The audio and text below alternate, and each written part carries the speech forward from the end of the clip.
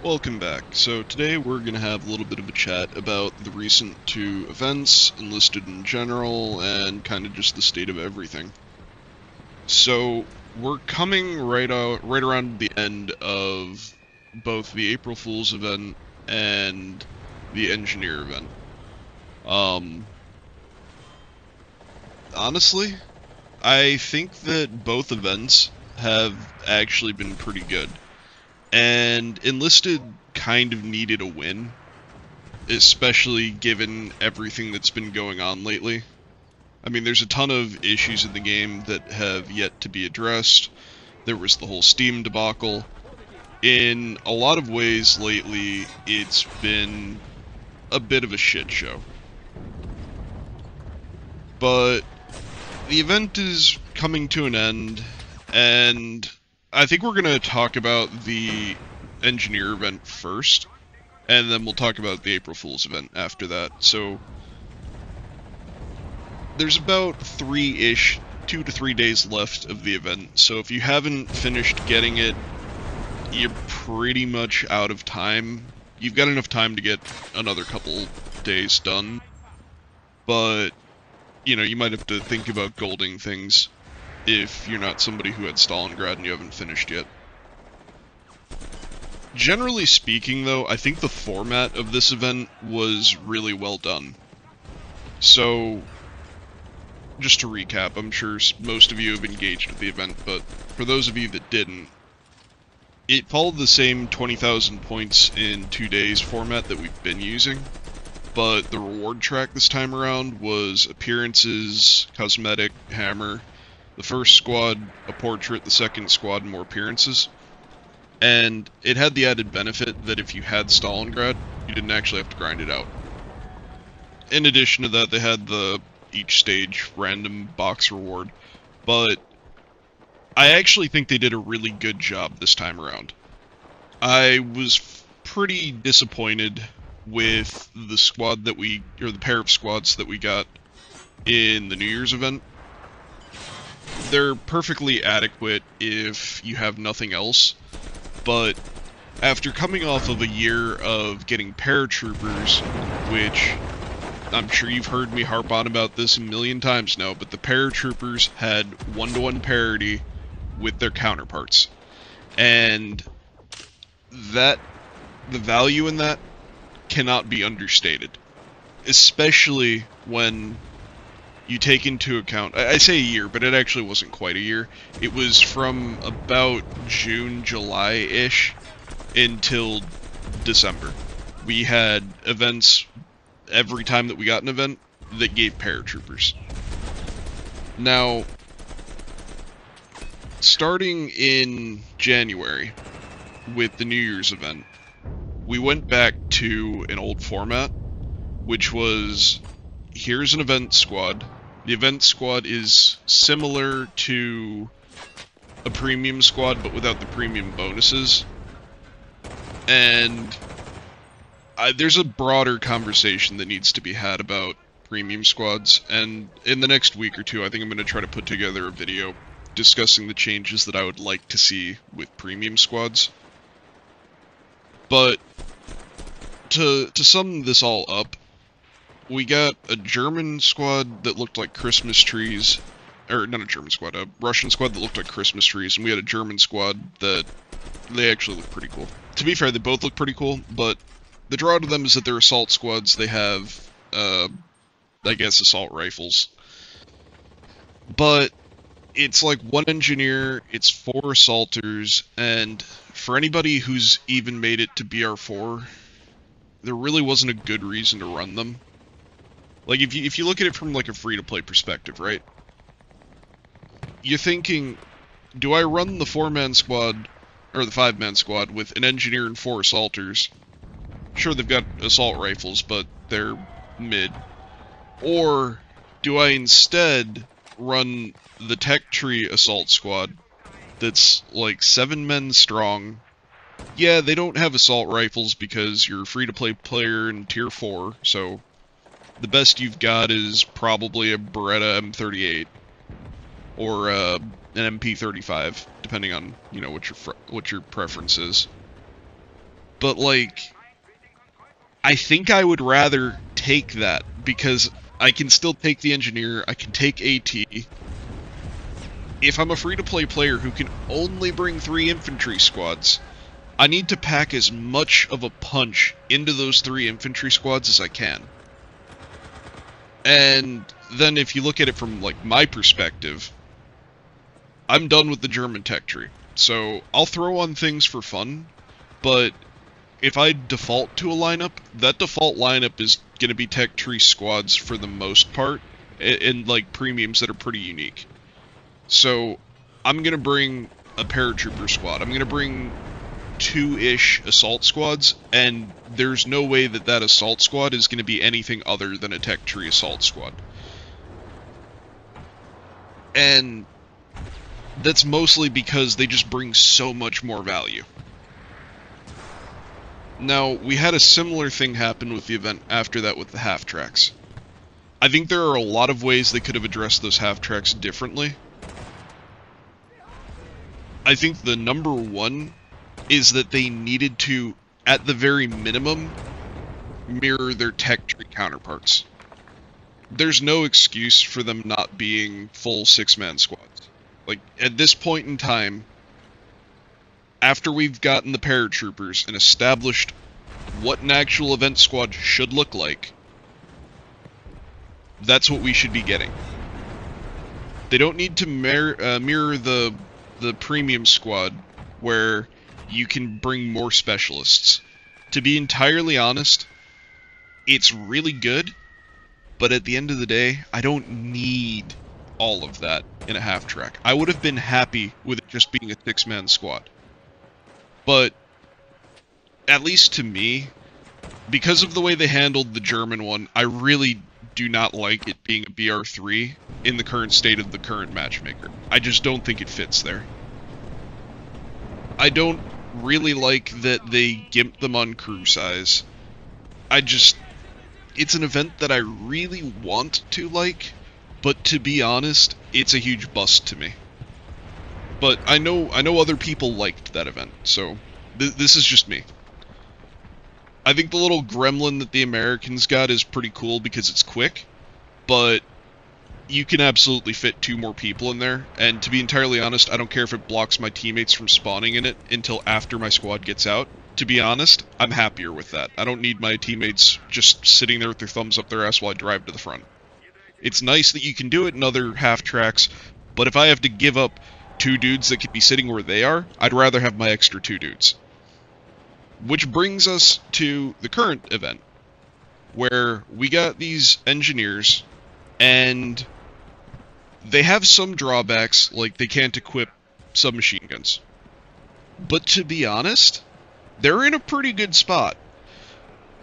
Even if you play them down, they both have resistances, and it's kind of a gimmick, but it's really cool. And it kind of makes up for them being less customizable, because they don't have specialists, they're just an an engineer squad. That being said, though, because of their resistances, because engineers can build tools that kind of make up for the lack of specialists, they're not bad, even if you play them down at BR2. Honestly, they're really not bad. The ability to survive headshots that should otherwise kill you for the German squad is amazing. And the ability to tank some body hits is pretty good on the Russian squad. I really cannot complain about that. And like I said, coming off of the recent Steam debacle and dealing with the months of complaints that we have over how certain parts of the merge were handled, I think they kind of needed a win. And that kind of brings us into the April Fool's event.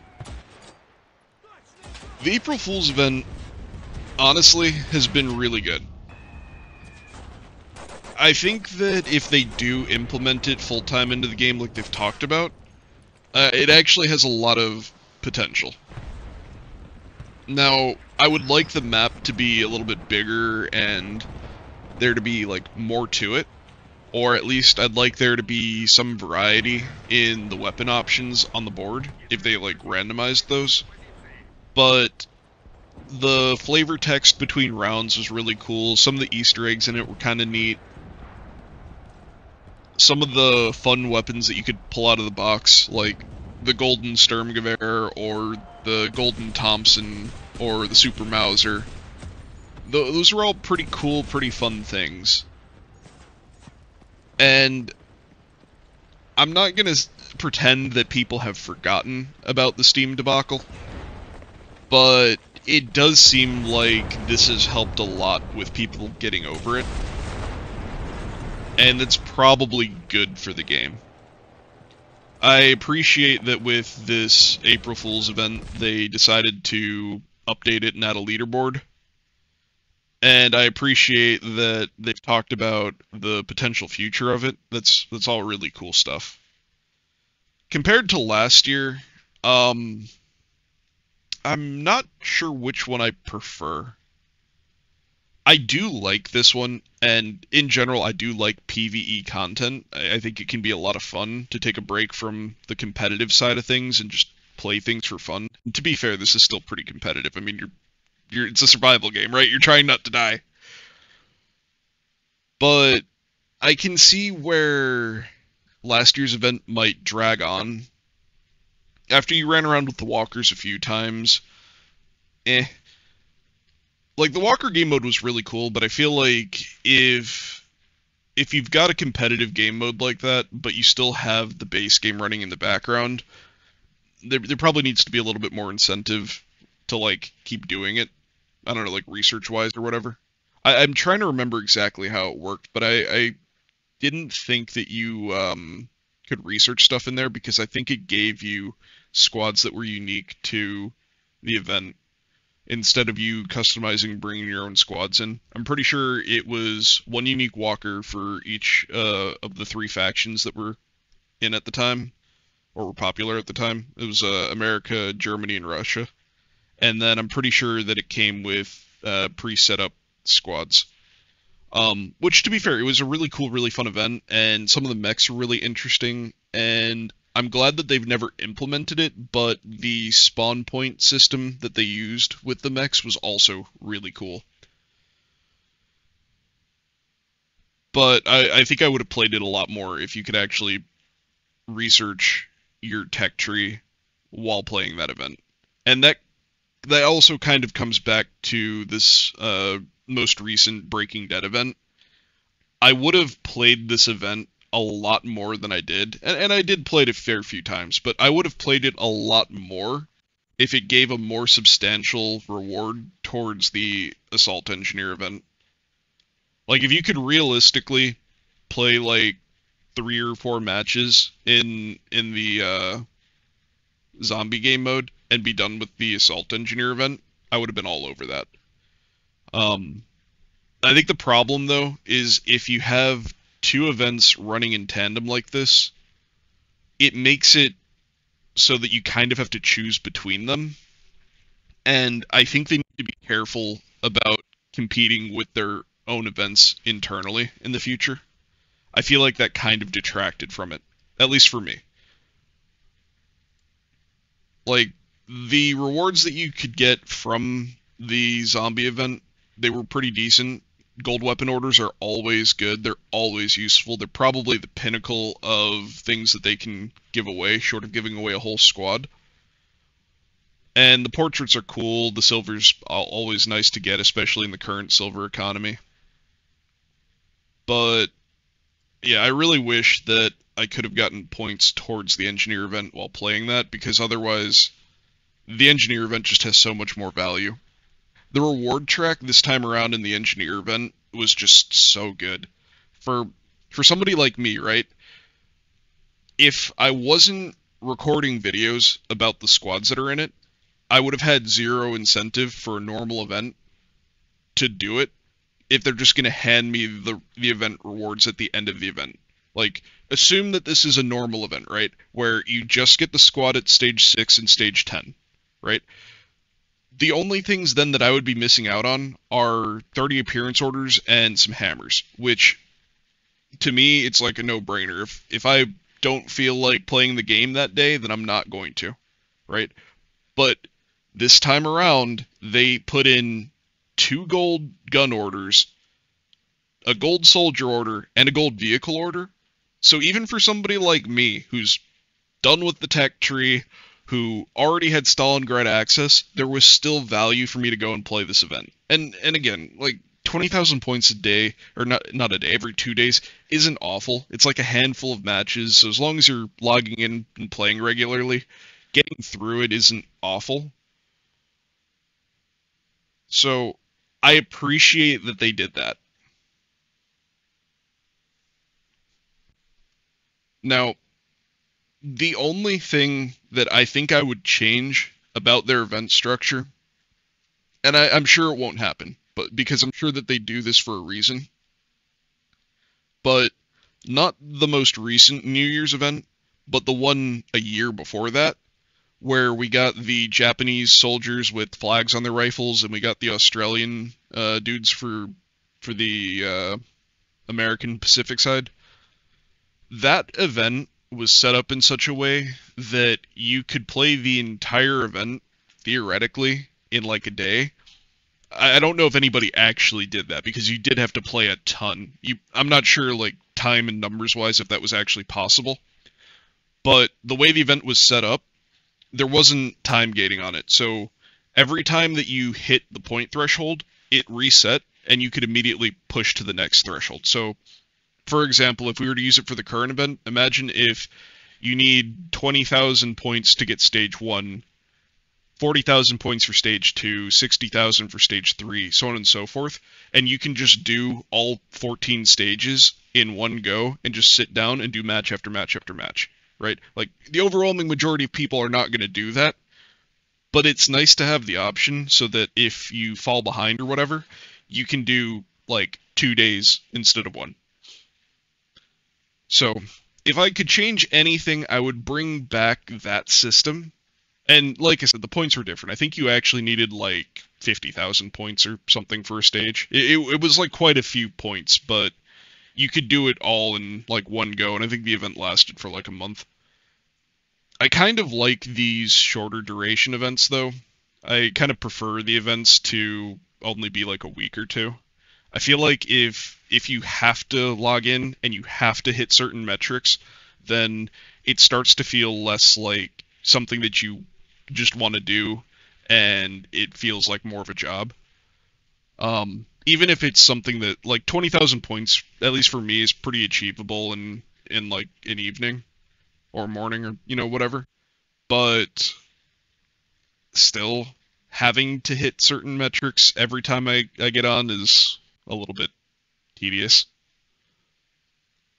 Regardless, let me know what you think down below. I think that this has been a pretty good event. I'm looking forward to see what they come up with next. So, hopefully the next event is at least as good as this event.